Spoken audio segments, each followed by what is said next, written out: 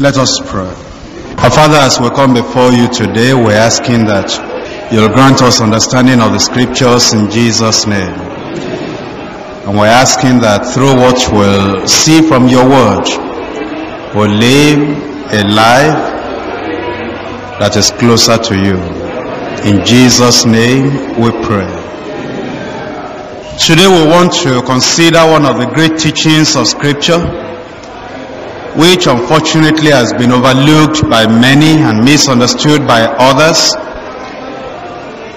And ignorance of God's dealings with man on the area we are considering today has caused failure and backsliding in the lives of a number of Christians. Partial understanding that people have had concerning the teaching of scripture which we're going to examine today has resulted in the slow growth of many Christians.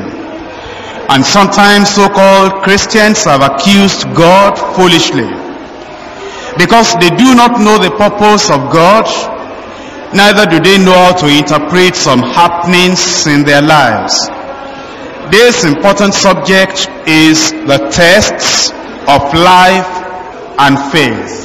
The tests of life and faith.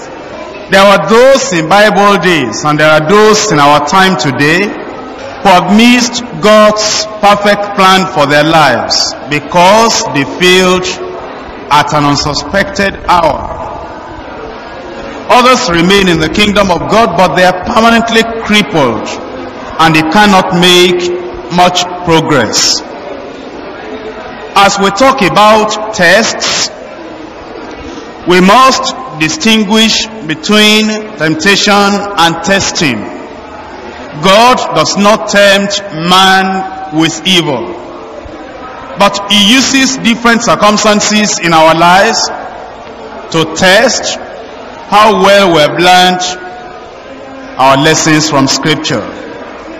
To show that he does not tempt us with evil, we turn to James chapter 1 verse 13. Let no man say when he is tempted, I am tempted of God. For God cannot be tempted with evil, neither tempteth he any man. But every man is tempted when he is drawn away of his own lust and enticed. Then when lust has conceived, it bringeth forth sin, and sin, when it is finished, bringeth forth death. The passage of scripture we have read here is talking about temptation to evil.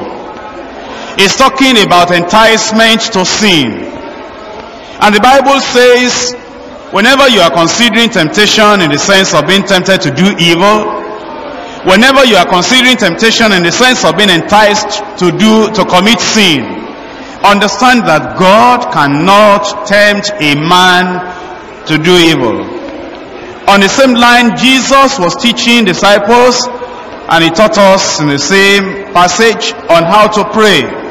And that prayer reveals that God has no hand in leading us into evil or into temptation or enticement to sin.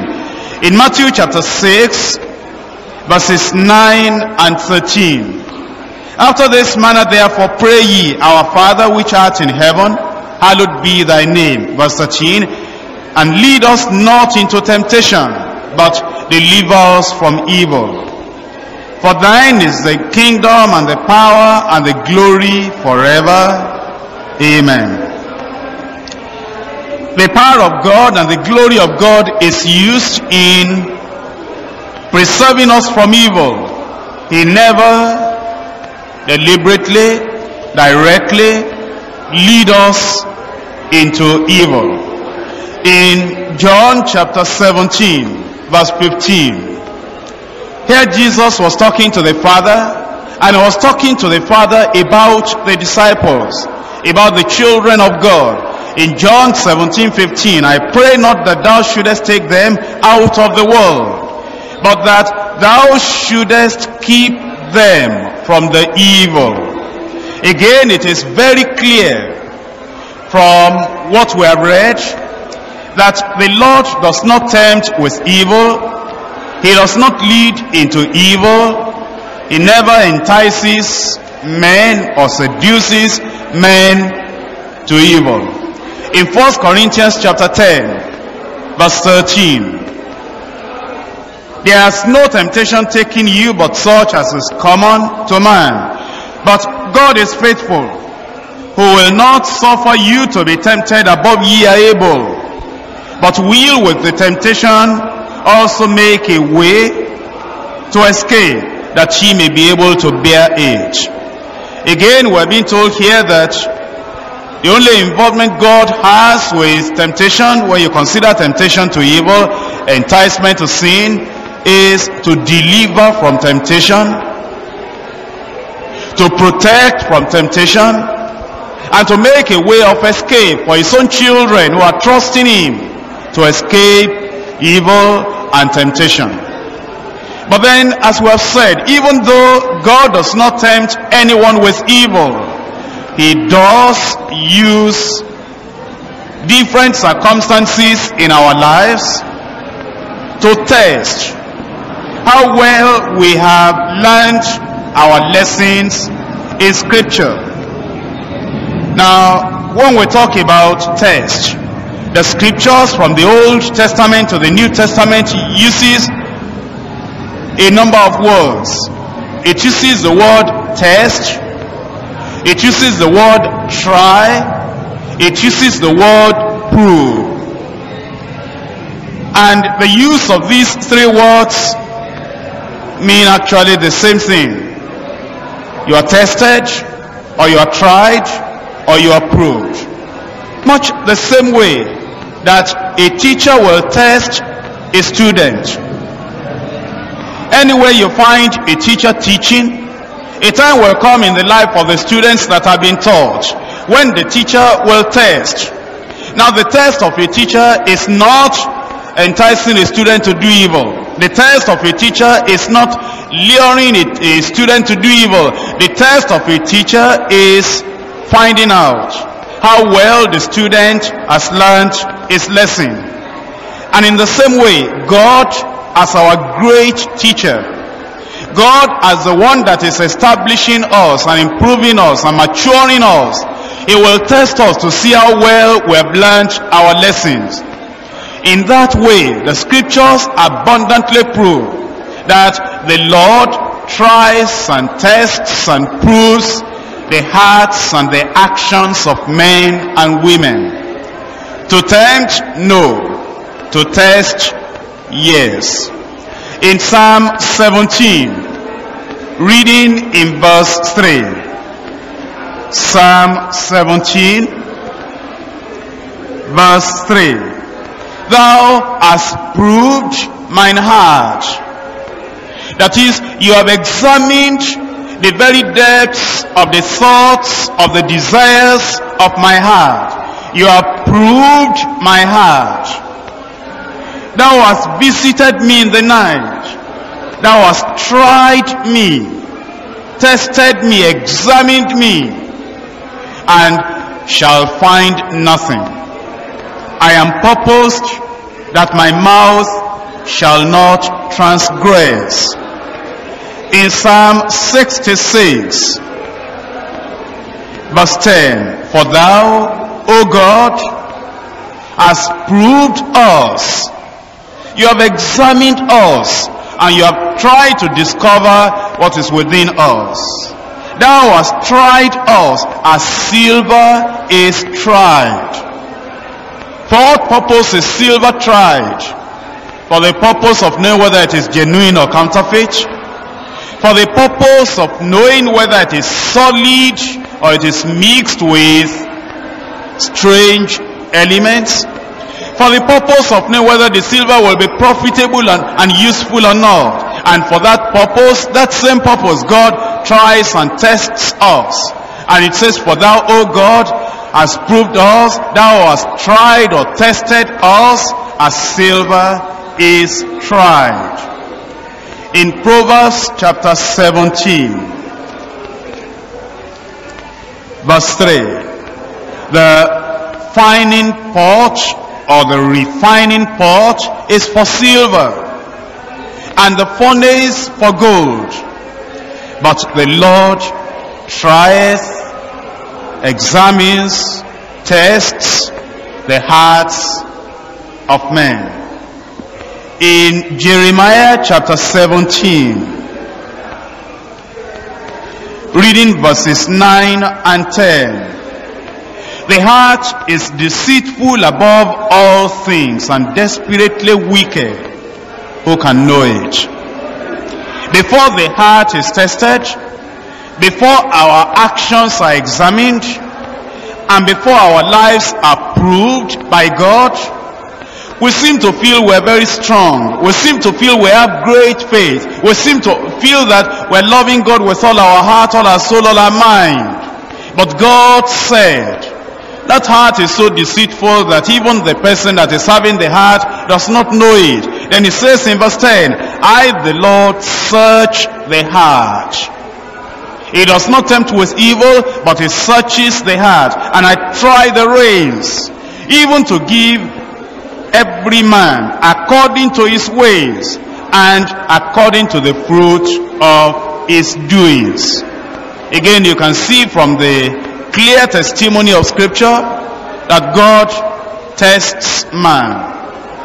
God tries the ways of man, and he makes man himself to discover from the tests how he has been doing.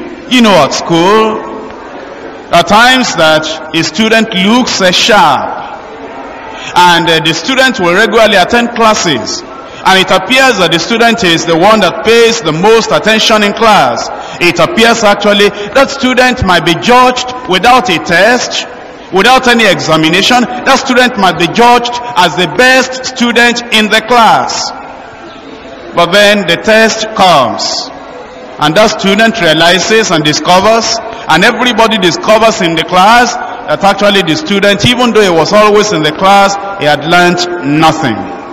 He wasn't actually assimilating what you thought he was learning.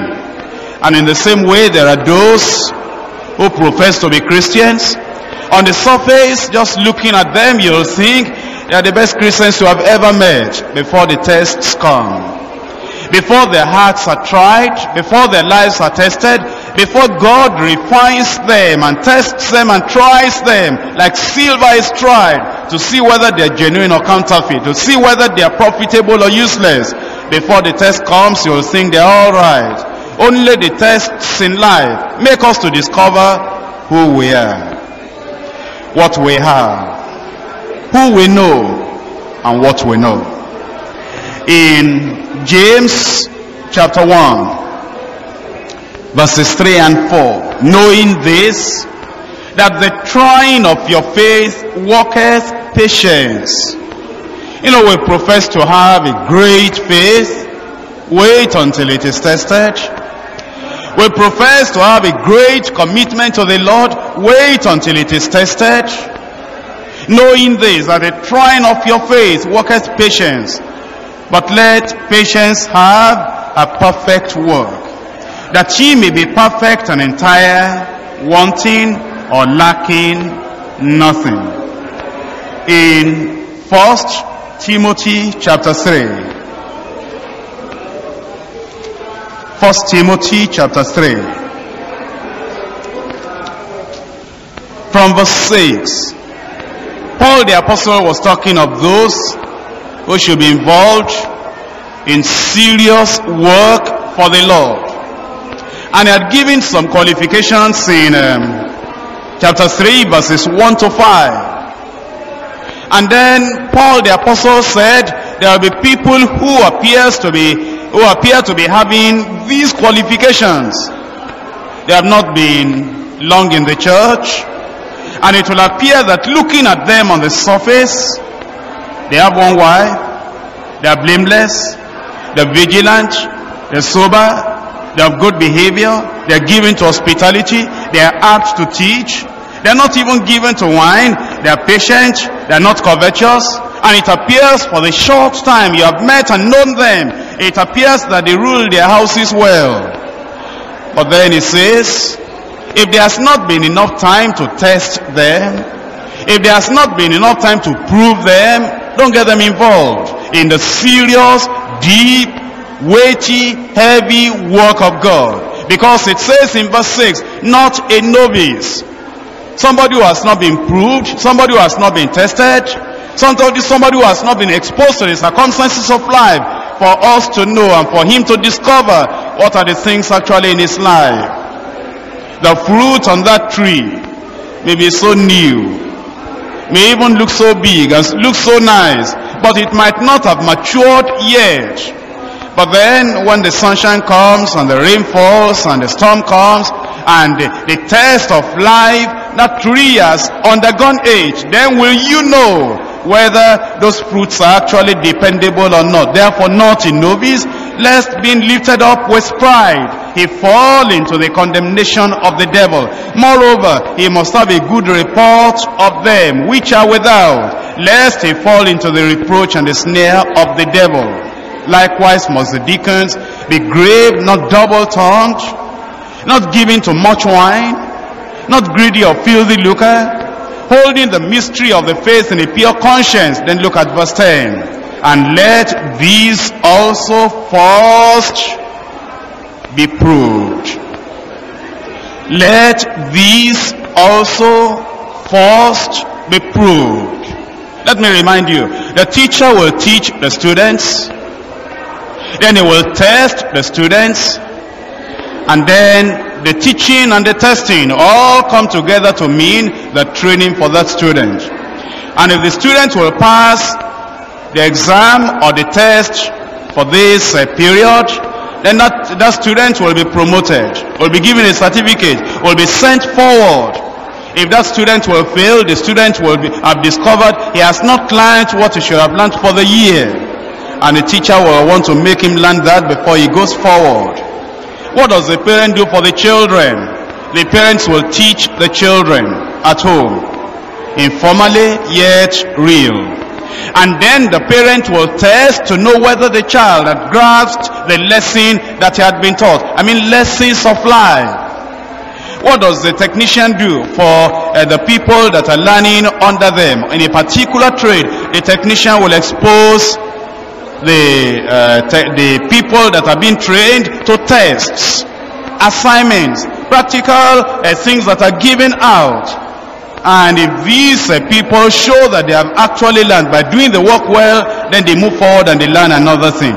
God does the same thing to mature us, to establish us, to confirm the grace of God in our lives. And so he says in verse 10, let these also first be proved. Then let them use the office of a deacon after you have found them blameless. So then, both in the Old and the New Testament, we find it very clearly stated that God tries the hearts of men. He tests men. God's purpose and plan is to train us, to establish us, to mature us. Sometimes the lessons have been learned theoretically, but then he brings us onto the practical side, just like the teacher will teach and test and train the children, the students. So he gives us practical problems to solve so as to determine our progress. In the school of life, promotion comes only when we have successfully shown that we have learned and grasped what we were previously taught. And God gives opportunities to us to manifest the fruit of the Spirit. You know, in church you learn memory verses, you hear sermons, and it appears that everybody in the church is actually learning. You have got saved, your sins are forgiven, you are now on your way to heaven. And you say, well, I thank God, I know the fruits of the Spirit. You know them theoretically. You know them, you know the reference where they can be found. Perhaps you even know the explanation. But then the practical side of our training is when the test comes. When the test comes, only then do we discover how much we have known, how much we have got. If the love is there, if the joy is there, if the peace is there, if the long-suffering, the gentleness, the goodness, the faith, the meekness, the self-control, or the temperance, if they are all there, only the tests in life will show whether they are there or not. And so these tests we're talking about today, and the type of test you have read in the life of Abraham, when the Lord tested him and told him to bring his son. These tests are the things that give us opportunities to manifest the fruit of the Spirit, or to show our maturity or immaturity, to prove our consecration or lack of consecration, to reveal our commitment or lack of commitment, to reveal our understanding of Scripture or lack of understanding, and to show that obedience to God is a priority of our lives. You know, it is when the tests come that actually we have an opportunity of showing our maturity, proving our commitment, revealing our understanding, and showing that obedience is a priority of our lives. There will be every opportunity for us in life to prove what we know and who we know, to prove who we really are and what we have in the tests that come to us in life. How would you know whether you have learned the lessons of life and faith? How would you know whether, for example, the humility we have talked about, we have learned about, we have read the Bible about, you have recited memory verse about, how would you know whether the humility is there or not? By checking up in your brain whether you still remember the verse? No. By trying to find a place where it is in the Bible? No. It is only when a circumstance comes in your place of work, or in your home, or between you and your husband, or in the church between you and a fellow believer, that you have an opportunity of knowing whether you have really thoroughly learned the lesson of humility. That's the test. How would you know whether you have learned the lesson on endurance? Well, if difficult situations never come that will test your endurance or self-denial, how would you know whether you have learned that lesson or not? You know, the basic Bible doctrines. It's, sometimes easy for us to have a retreat, and then you call a young man, and you tell him to teach on how to find a life partner.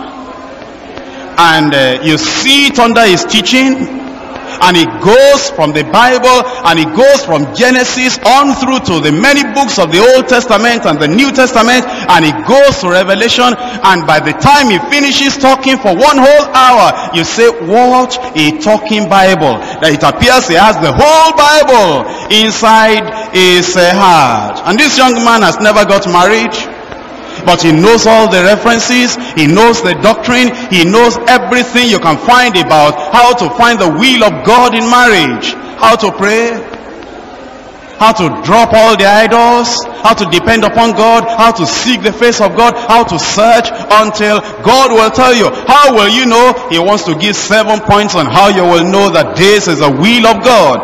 And by the time he finishes for that 1 hour teaching and sweating and preaching and really effective, you say, that man, he knows the Bible. But wait for him until he wants to get married before you know that he knows the Bible. Because being able to recite the verses, being able to quote the references, is not an evidence that that man or that brother has learned the lesson on getting married. It is when the test comes, when the opportunity comes, that then you will know whether he has really learned it or not. Does he know how to wait upon God? Not by finding the quotation in the Bible, but by actually waiting upon the Lord.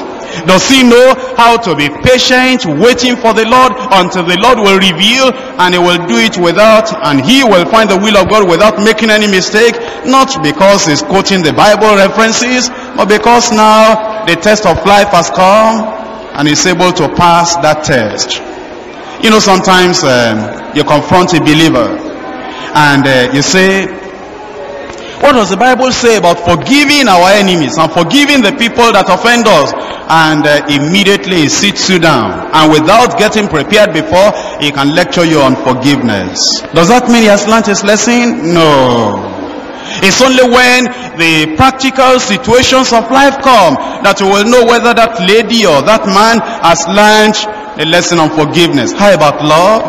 How about patience? How about faith? How about obedience? How about contentment? How about honesty? How about submission to church leadership? How about submission to the husband? How do we know whether we have learned the lessons or not? By quoting the Bible? By preaching the Bible? By writing a tract? No. When you go through circumstances in life, circumstances that test you, that try you, circumstances that prove your heart, and you are able to successfully sail through, it is then we know that you have actually learned. Only our attitudes, responses, and reactions, when the tests come, can give the answer to the question as to whether we have learned or we have not learned. You remember in the case of Abraham, the Lord told him, bring your only son, sacrifice that son to me. And Abraham went along. The challenges came. The question came from the son, Isaac. He answered the question, yet he went steadily on until he laid the child on the wood, and he stretched out his hand to offer that son to the Lord. And then the voice came and stopped him. And in Genesis chapter 22, verse 12, and he said, lay not thine hand upon the lad, neither do thou anything unto him, for now I know. Now I know. By your attitude, now I know. By your response of obedience, now I know. By the spontaneity of your obedience to me, now I know. By the quick way in which you have responded to what I told you, now I know. By not drawing back, but just giving unto me the son I requested from you, now I know that thou fearest God, seeing thou hast not withheld thy son, thine only son, from me. How will the Lord know that we have love? When the test comes to test our love, and we love, now I know that you love. You love God, you love the word of God, you love the church, you love the people of God, you love your enemies. How will the Lord know that we actually can forgive? When the situations come and we respond favorably, and we actually forgive without any grudge in the heart anymore, now I know. You know, many times we say, oh, I thank God for this church. I am committed in that church. Till I die, I will serve my God in that church. Does that mean that man is consecrated? Not actually. When the test comes, when situations come in that same church, that will test his commitment, test his consecration, test all that he has been verbalizing, all he has been saying. It's only then God will say, now I know that you are really committed to me in that church. You see, that is the test of life, and it comes upon everyone. And I want to just take you through the scriptures on 6 different areas. Of course, there are more areas than this in scripture and in life, but I just want to cover these 6 areas in our lives where we are tested, and then our responses and our reactions will show whether we actually love the Lord or not. These 6 areas. Number 1, deception of prophets. Whenever such a thing comes, it is because the Lord is opening up an avenue, a way, whereby we can be tested. And you know, there are many things to test in our lives. When our students go to school, they learn, sometimes they learn up to 14 subjects. And at the end of the year, the timetable is drawn. But you know, the thing is that just for about 2 weeks or 3 weeks, all those 14 subjects will be tested. And the higher you go, the smaller the number of subjects become.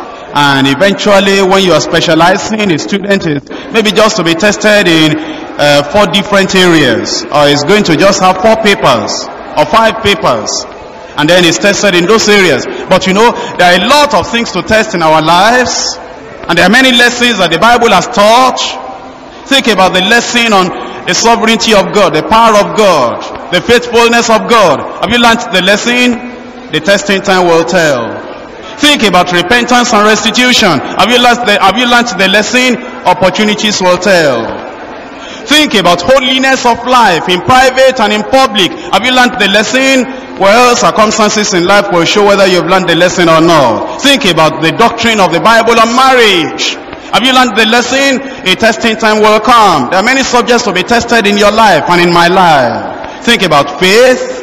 Oh, abundant opportunities. When our faith will be tested, our dependence upon God will be tested.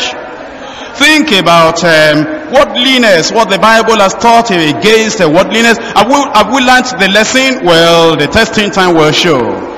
You think about patience, contentment, honesty, humility in our lives. All these things will have opportunities of their being tested. And you know, the test is not just for 1 week in the year. Students know that at the end of the session, they will be tested and they are preparing for it. But you know, in the Christian life, God comes just at any time, at any season. And He doesn't test all the subjects at the same time. You know, sometimes a Christian is specializing on faith. And he's saying, well, I want to know in the Bible everything the Bible has to say about faith, about prayer, about casting out devils, about commanding the devil and the devil obeying, about healing the sick. All through this period, I'm going to learn about faith. And then the test is coming on love. And he fails that test because he doesn't know that the testing time is going to come.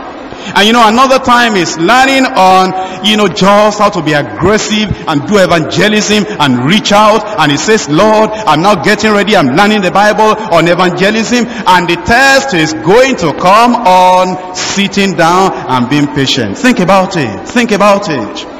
That is why in your life, you must be ready all the time. Because the Lord is not going to announce before time that now, next week, like we announced to students, I'm going to test you on love. No, it comes suddenly. It comes anytime. And blessed are those people who are ready and prepared at any time. And they pass the test whenever the Lord is bringing the test in their life. In one area, deception of prophets. An area like that, the Lord will bring a test. Number 2, difficulties in poverty. You wonder, why does poverty sometimes come in a believer's life? Isn't God able to supply all our needs according to His riches in glory by Christ Jesus? He is able, but there may be a testing time. Number 3, delicacy of prosperity. Number 4, delay of promises. Number 5, days of pressure. Days of pressure. Number 6, decision on priorities. Decision on priorities. You see, in all these various areas, the Lord tests us. He tests our lives. Now, you test a student for a number of reasons. You know, you've been in school before most of us have been. Sometimes the teachers are watching and the teachers are testing, and sometimes they're not even testing for academic understanding or knowledge. They're testing the strength of character. They want to know who they will choose as senior prefect in a few weeks' time, and therefore they are closely watching the students. And the aptitude test they give them and the other practical test they give them is to show who can really coordinate and be a prefect over all these people. And you know, sometimes God is looking for people that He will use in strategic positions, and because of that, test will come. And I'm sure you know many Christians have made these mistakes. I've seen Christians who made this type of mistake before. They feel if God is going to use me, all I need to do is, lock myself up and study my Bible and cram the Bible. Know many verses of the Bible. No. That's all theory. Cram the Bible on the theory of love, not practice of love. Cram the Bible on the theory and the doctrine of forgiveness, and cram the Bible on how to pray, in whose name to pray, and who we are to pray to. All that is theory. And all those hours you are spending locking yourself up and reading the Bible and saying, oh God, I'm getting prepared. You are going to use me in a mighty way. God says, well, keep planning and keep cramming. When you get ready for your test, come out and mix with your brothers and sisters. Then they will push you. I will know whether you've learned your lessons. They will tread upon you. Sometimes they will unknowingly offend you. Then I will know whether you have really learned your lesson. It is not what you do when you are locking yourself up in the house, studying the Bible, cramming the Bible, that will make God to raise you up as a senior prefect among all the other students of the Bible. It is what happens while you are mixing with your fellow students of the Bible that will make God know whether you have learned your lesson or not. And you know, in our places of work, there are assignments that are given, practical assignments, you know, to give unto people to know whether they merit promotion or not. You know, God tests us like that. And in the tests that come our way, our reactions show whether we're qualified for something higher, something greater or not. Deuteronomy chapter 13, deception of prophets.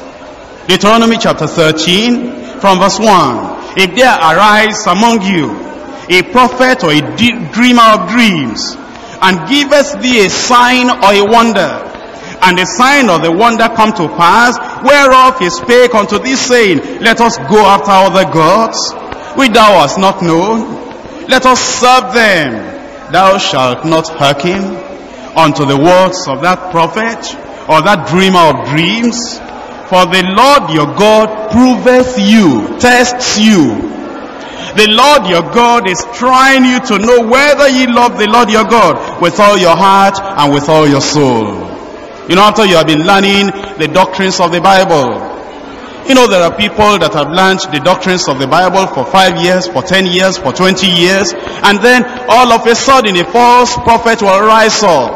And this false prophet will have an ability to talk well, ability to convince people in the erroneous way. And this person who has been learning the Bible for 20 years, 25 years or 30 years, will just all of a sudden switch over and go into false doctrine. What has happened? He has failed the test. All through those years he thought he was learning the Bible, but now the test has come and he has fallen down flat. Falling down flat. Because it says that dreamer or that prophet will come and will give you a wonder or a sign, and then will show you, let us do it another way, let us serve another God, let us discover power in another way.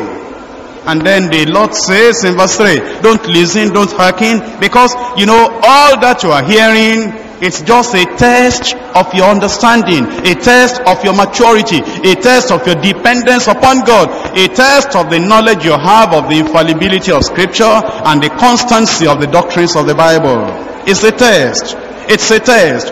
And if you deviate from the sound doctrine of the Word of God at that time of difficulty, at that time of trial, at that time of testing, it means you have failed.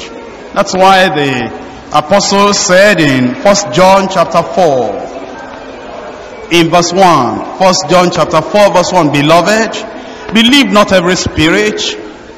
If you have actually been learning the lessons, if you have actually been reading the Bible, if you have been a real student of the Bible, believe not every spirit, but try the spirits whether they are of God, because many false prophets are gone out into the world. In Hebrews chapter 13 verse 9, be not carried about with divers and strange doctrines, for it is a good thing that the heart be established with grace, not with meats which have not profited them that have been occupied therein. So the doctrines of the Bible will be tested in your life, because deception will come, deceivers will come, false prophets will come. They may come through their cassettes, they may come through their books, they may come through their pamphlets, they may come through their crusades, they may come through their radio, television ministry, they may come in any way. And the Lord will not block your ears and close your eyes and tie your hand and close the door of your house so that these things will not come in. In fact, the Lord will just deliberately allow them to come in. And then you'll hear that there's another alternative about getting married. And these other people will talk in such a sweet way, in such a wonderful way. And these people will talk and tell you that, well, you know, after you have divorced, God has forgotten all about that. You can marry another person now, and it will look so convincing. And the Lord will even allow you to listen to that and to hear that. And then, but you will not realize it is a test of what you have been learning. If at that time you are able to stand, clinging to the Lord, cleaving to the Lord, that means you have learned your lesson. And then certificate will come, promotion will come, praises and commendation will come. Then the Lord will put you forward. There will be progress in your Christian life, in your Christian race. But if at that time you say, is that so? All these years I didn't know that it's alright to marry a second wife. Then you're already accepting the false doctrine. You are tested and you have failed. Let's move on. There are times of poverty and there are difficulties in poverty. And at these times, you know, God is able to supply, but then sometimes the Lord will wait for a day. You have been saying, oh, I'm going to go on with God the rest of my life. I have discovered there's a deeper life church where you can worship God without fear, without favor, where you can worship God with all your heart.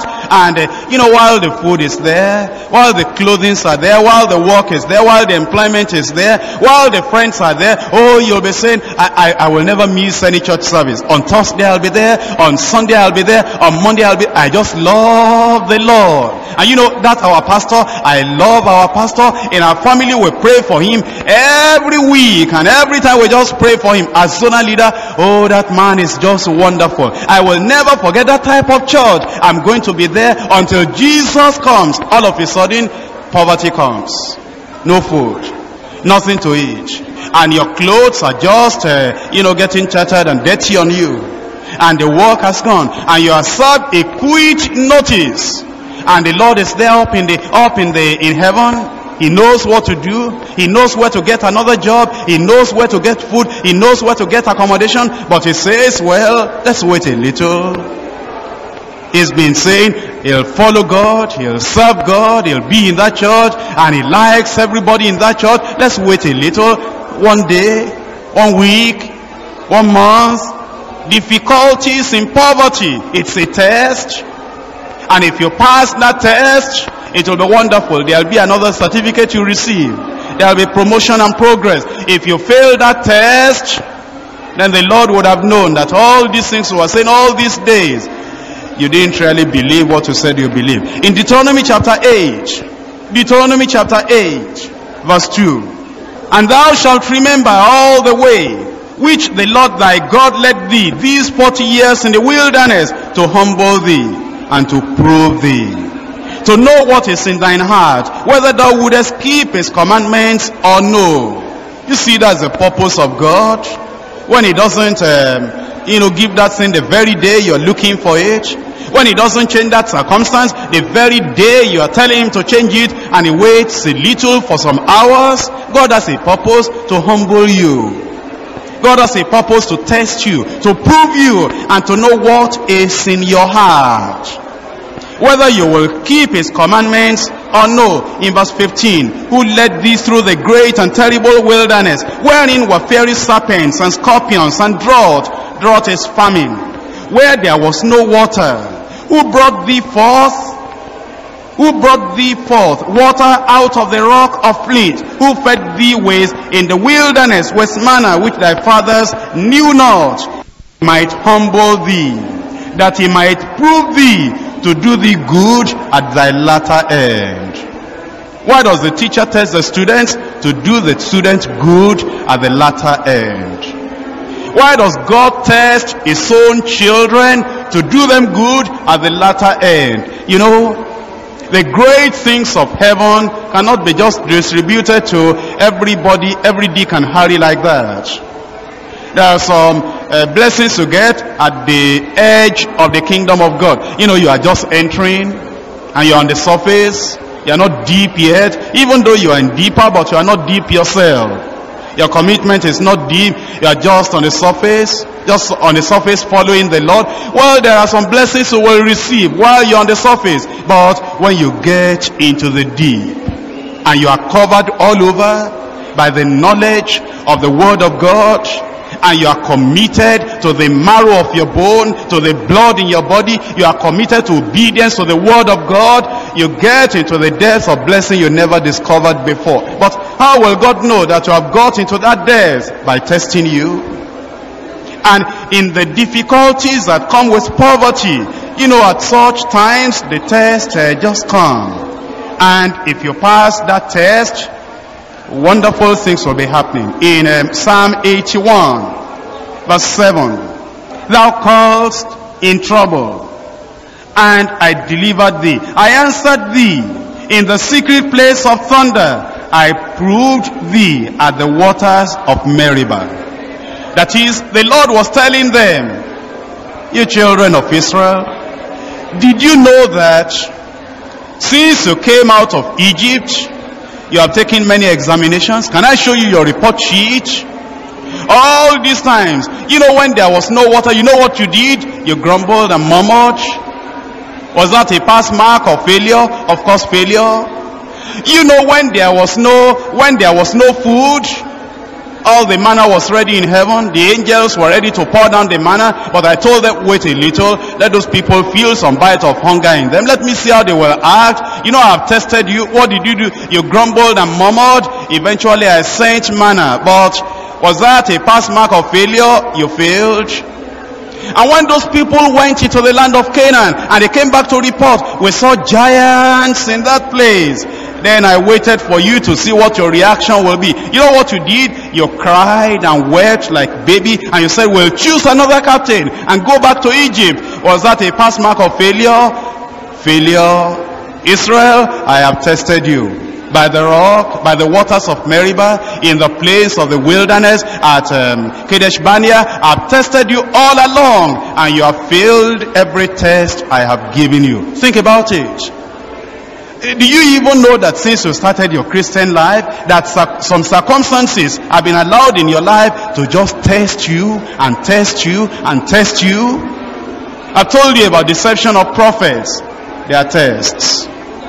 If you refuse the deception, if you hold on to the doctrines of the Bible, if you say, no, this is what the Bible says and I'm standing by it, you are passing the test. I've told you about difficulties in poverty. If you stand, the test has come, and then you stand. Now let me talk to you about delicacy of prosperity.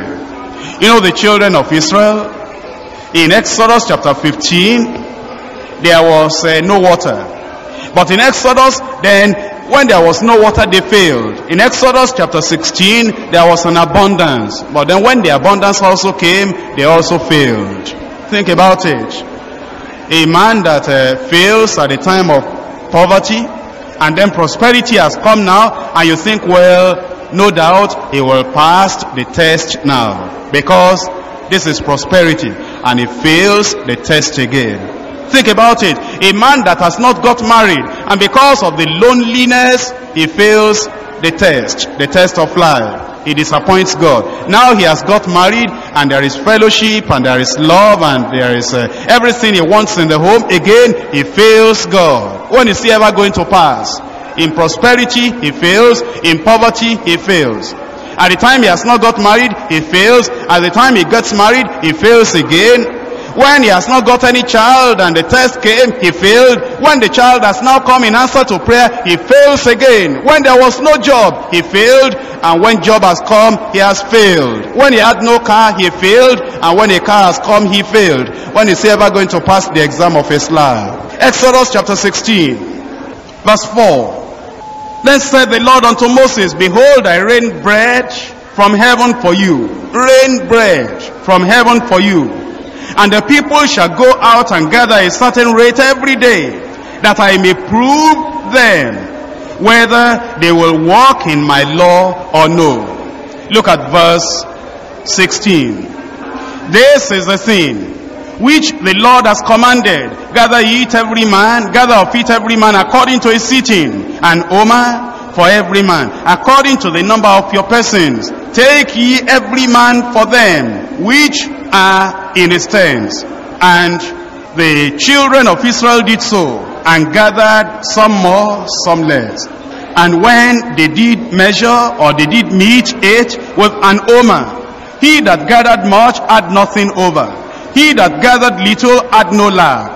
They gathered every man according to his sitting. And Moses said, let no man leave of it till the morning.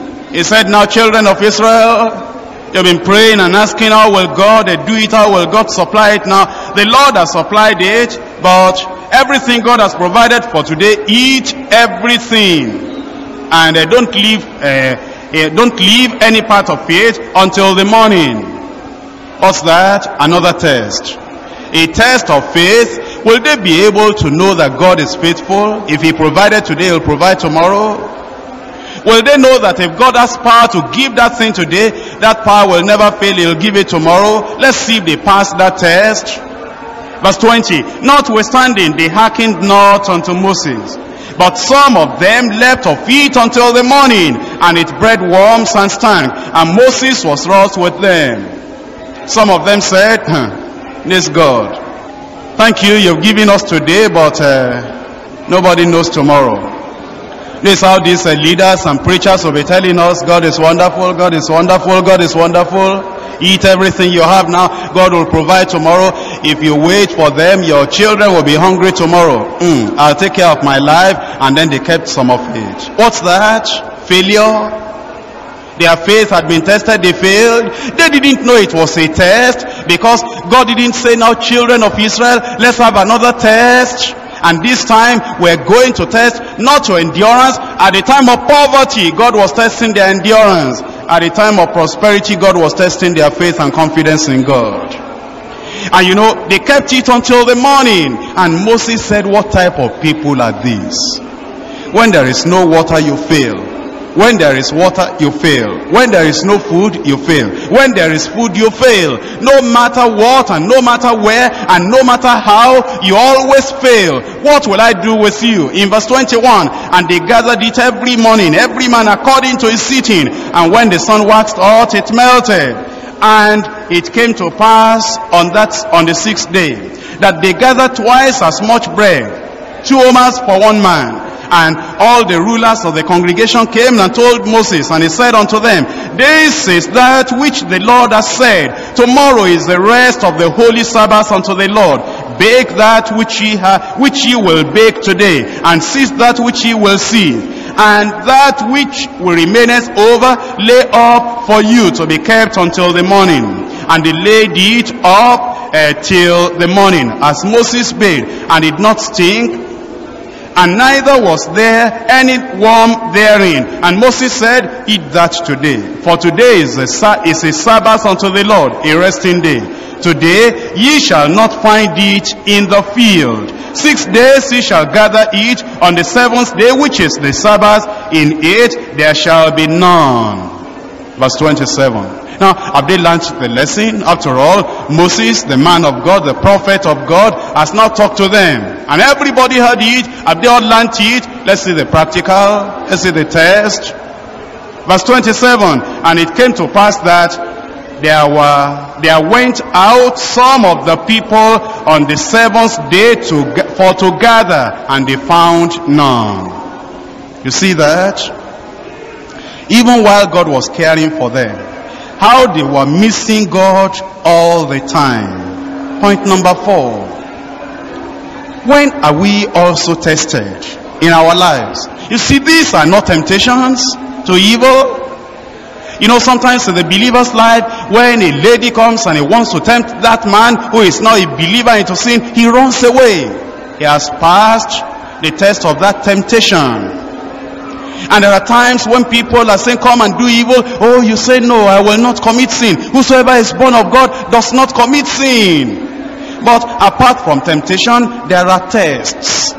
And these tests are just to know how convinced you are of the God of the Bible, to know about your faith and your love and your forgiveness and the basic Bible doctrines, to know whether you'll stand firm or not. You know, there are times of delay of promises. God has given you promises and is delaying the fulfillment.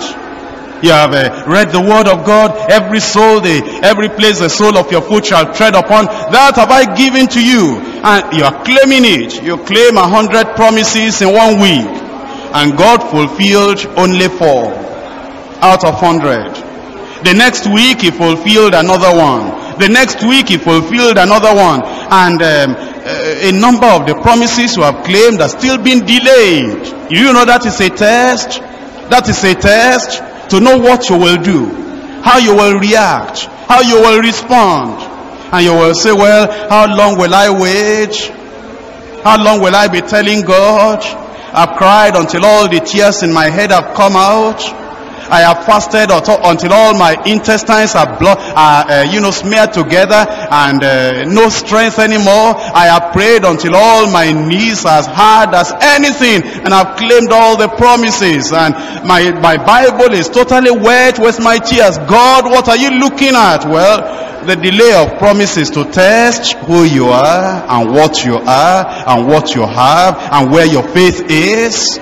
Delay of promises. Look at Judges chapter 2. Judges chapter 2. And I'm reading from verse 21. I also will not henceforth drive out any from before them of the nations which Joshua left when he died, that through them I may prove Israel. You know, it's a test. Through them I may prove or test Israel, whether they will keep the way of the Lord to walk therein as their fathers did or not. Therefore the Lord left those nations without driving them out hastily. He will drive them out, but not hastily. Neither delivered he them into the hand of Joshua. Chapter 3 verse 1. Now these are the nations which the Lord left to prove or to test Israel by them, even as many of Israel as had not known all the wars of Canaan. You know, he had given them the promise, and then slowly and steadily and gradually, bit by bit, he was driving the enemy nations away from them. But he didn't drive everything away in one day. What did they want? Well, just what you would have wanted if you were there, for God to fulfill all the promises in one day. You know, give you that job in one day, that car in one day, that house in one day, and your wife gets pregnant that same week, and everything is just all right for that 1 week, and all you will ever get from heaven, you get it in 1 week. Well, that's what the average person is looking for. And we'll say, isn't God wonderful? Isn't God very nice? And yet God is looking for another thing. He says, well, I'll not do everything hastily. I'll give him one by one, gradually and slowly. I'll fulfill those promises just one at a time. And I will see whether he'll be patient waiting for me, whether he will appreciate me and love me for the things I have done, whether he will not grumble and just praise me and worship me for the glorious and the gracious things I've done in his life. You know, that's what happened in the life of the children of Israel. There was the delay of the promises, but because of the delay, many of them failed the Lord. They failed the Lord. But understand, my brother, my sister, many delays in our lives are just to test our lives, to test of what fiber we're made of. In 1 Samuel chapter 10, we're reading about the life of Saul, the first king of Israel. 1 Samuel chapter 10, I'm reading from verse 6. And the Spirit of the Lord will come upon thee, Samuel talking to Saul, and thou shalt prophesy with them, and shall be turned into another man. And let it be, when these signs are come unto thee, that thou do as the occasion serve thee, for God is with thee. And thou shalt go down before me to Gilgal, and behold, I will come down unto thee to offer burnt offerings, and to sacrifice sacrifices of a peace offerings. 7 days shalt thou tarry. 7 days shalt thou tarry. 7 days shalt thou tarry, till I come to thee, and show thee what thou shalt do. Brother, have you found the will of God in marriage? And then you are told, now brother, why don't you sort of wait for us, let us check up. Maybe just about 7 days will be alright. Let's check up. Oh, be very quick, you are wasting my time. I know the will of God, and God has convinced me. In fact, I believe the sister knows it already. Okay, wait, just 7 days will be alright. and you are not even able to wait. One day you say, well, I don't trust all those people. I don't know what they are going to do. I don't know what they are going to tell that lady when they interview her. And then you go the second day and you say, sister, has the Lord not been talking to you? I know the will of God. Give me the answer now. And the sister says, okay, I will pray. Or have you seen the marriage committee? No marriage committee. We're children of God. Tell me now. Okay, I will pray. Then I will get in touch with you. Then 1 hour later, he comes back. Have you got the answer? You saw me just 1 hour ago. I have not got the answer. Are you not a child of God? Is it difficult like that to hear the voice of God? I hear the voice of God every time. I told you 1 hour ago, if you are really serious with God, you should have heard the voice of God. You are failing the test of your life, my brother. That's failure.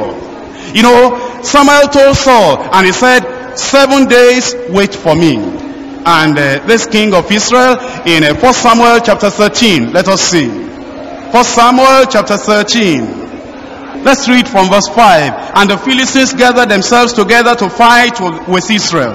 30,000 chariots and 6,000 horsemen, and people as the sand which is on the seashore in multitude. And they came up and pitched in Michmash, eastward from Beth-Haven. When the men of Israel saw that they were in a strait, for the people were distressed, then the people did hide themselves in caves and in thickets and in rocks and in high places and in pits. And some of the Hebrews went over Jordan and to the land of Gad and Gilead. As for Saul, he was yet in Gilgal, according to what Samuel told him. And all the people followed him trembling. And he tarried 7 days, according to the set time that Samuel had appointed. But Samuel came not to Gilgal, and the people were scattered from him. And Saul said, bring hither a burnt offering to me. I cannot wait anymore. I cannot wait anymore. I will not wait anymore. After all, I am a king, and he is just a prophet. After all, I am in control, I'm in charge. You know, you may be in charge, but your patience can be tested. Your endurance can be tested. And your confidence in God can be tested. And so he said, bring me hither a burnt offering to me, and peace offerings. And he offered burnt offering. Perhaps he was saying, after all, the important thing is to know how to do it well. And I can do it well. I mean, does Samuel have to do it all the time? I have watched him doing it every time, and I know how he does it. And he even mentioned it to me, the two things he will do. He will offer burnt offering and peace offering, and I will do it.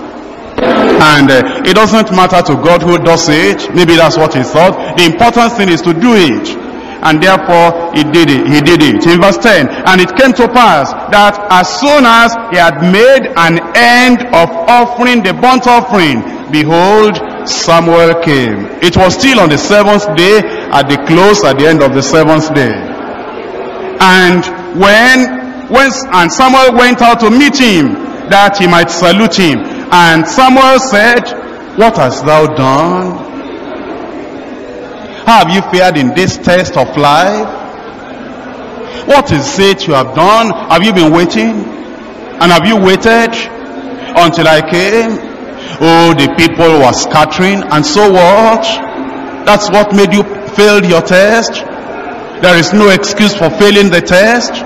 And he said, Saul said, because I saw that the people were scattered from me, and that thou camest not within the days appointed, that the Philistines gathered themselves together at Michmash. Therefore said I, the Philistines will come down. Unbelief had come now. The Philistines will come down now upon me to Gilgal, and I have not made supplication unto the Lord. I forced myself therefore, and I offered a burnt offering. And Samuel said to Saul, thou hast done foolishly. You have failed your test.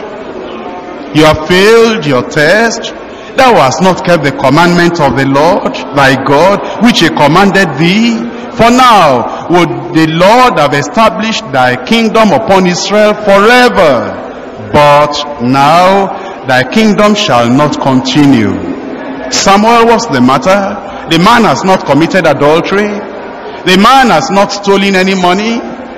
Well, impatience is as terrible as any other thing. That man has failed the test of his life. The kingdom shall not continue.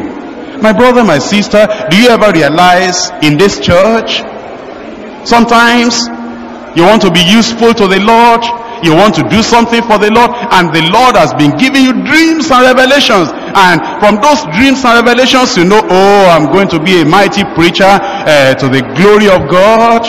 I'm going to do this, I'm going to do that. And eventually, when you feel that the church is too slow, you say, well, I think I have to do something. And you push yourself and you do something. And then God says, you have done foolishly. You have failed your test. Now, that thing you have been seeing in the dream and in the visions, and I've been talking to you in the revelation, that thing will not happen anymore.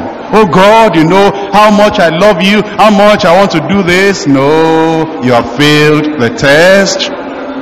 It is a delicate thing that many people have missed in their lives. In verse 14, but now thy kingdom shall not continue. The Lord has sought him a man after his own heart, and the Lord has commanded him to be captain over his people, because thou hast not kept that which the Lord commanded thee. And so, in our lives, let us be patient. Then there are days of pressure. I'm sure some of us men in the church, you have felt the days of pressure. You are getting older, and the pressure is coming from left, right, and center, from your parents, from your colleagues at the place of work, and the pressure is coming from your own body. The pressure is coming from everywhere. Get married, get married, get married. And your mother is putting pressure on you. The villagers are putting pressure on you. Your friends are putting pressure on you. Your colleagues in the place of work are putting pressure on you. Days of pressure, they are testing times. And you know, when that pressure comes like that, it will be a time of testing. And you know, sometimes in your own life as a Christian worker, there are times that pressures will come, and the pressures will be saying, you know, decide now, do this immediately, do this immediately, do this immediately. Oh, you say, well, let all things be done decently and in order. Oh no, all the other people around in the church, they will say, no, we cannot wait anymore. Do it right now. Let all things be done decently and in order. Let's be patient, let's be orderly about it. But no, the pressures will come upon you. You know, those pressures on a pastor, on a Christian worker, those pressures on a man or a woman in your private life, they pose as testing time and testing period for every one of us. That's why you ought to be careful. In John chapter 6, John chapter 6, verses 5 and 6, when Jesus then lifted up his eyes and saw a great company come unto him, he says unto Philip, whence shall we buy bread that these may eat? Those were days of pressure for them, hours of pressure. The people had congregated together, they had listened to the Lord Jesus Christ, and then now they were hungry, and you could see it on their faces perhaps. And looking at the midst of the disciples, there was no food, nothing they will eat. What pressure upon a preacher that has called all the people together in a retreat. Pressure. And in those days of pressure, my brother, my sister, you'll be tried, you'll be tested. And Jesus said unto Philip, whence shall we buy bread that these may eat? Look at verse 6. This he said to prove him, to test him. For he himself knew what he will do. He himself knew what he will do. And yet he posed a question to him and said, Philip, look at all these people, how many they are. Look at the hunger on their faces. Look at some of them already coming saying, is there any food? Is the food ready? And they're putting pressure on you disciples and apostles. Where shall we buy bread that they may eat? It was a test. He knew what he will do. A miracle was on the way, but he did not immediately tell them. You know, sometimes it's like that. And it only takes the person that knows that it's a testing time for me, and then the Lord will be able to see you through. Point number 6, decision on priorities. There are times that we are faced with priorities and we just need to decide what we're going to do in our personal life, in our business life, in our family life, in the church life. And we've been following after the Lord for some time, but this moment has come where we are called to make a decision. And your flesh will be hustling for something. Why not take decision on this line? Your friends will be hurrying you up. Why not take decision on this line? And the old denominational colleagues, those who knew in the old denomination before, where you have left, they'll be saying, well, why not just come back and get settled and we'll accept you back again. And then you have difficulty as to how are you going to take decision now? It's a testing time. It's a testing time. If you pass, there will be promotion, there will be progress, there will be achievement. If you fail, it will be so bad. In 2 Chronicles chapter 32, 2 Chronicles chapter 32, let me read for you from verse 22.